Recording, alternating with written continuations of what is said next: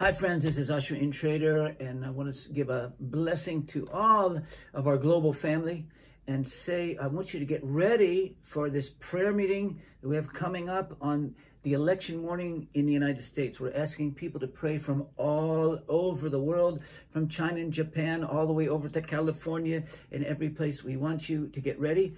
Don't wait till next week to pray. Start praying right now. We can't have just one prayer meeting. Pray right now. This is very essential.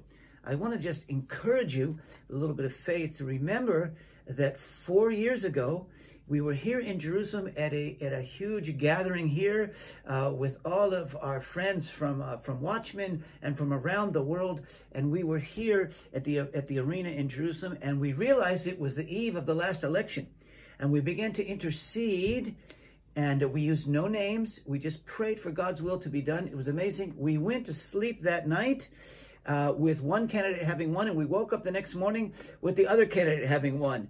And that was with praying no prayers. We were just asking God to intervene in the election. So I'm saying that to build your faith that something's going to happen now, and to say, get ready. We're praying from a heavenly perspective, non-political, but we want you also to start praying now. Don't wait for the last minute. Pray every day, because this is a big spiritual warfare. So we'll see you in a couple of days.